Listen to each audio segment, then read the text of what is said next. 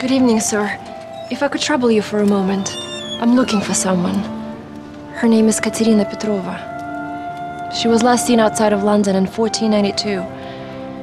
She's on the run. I need to find her. I need to ask her why she abandoned me.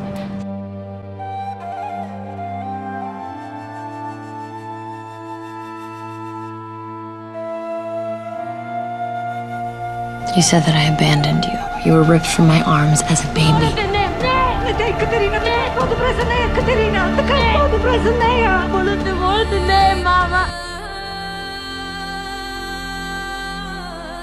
Who are you?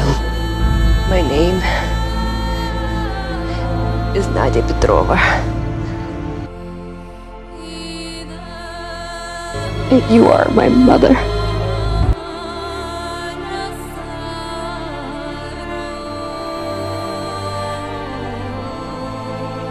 I searched every village, every cottage, but I couldn't find you. Oh, I searched for you from village to village until I found you. Do you think, after all the horrible things that I've done, it'd be possible to be forgiven? Of course I do. You came back for me. I won't leave you again. You found me.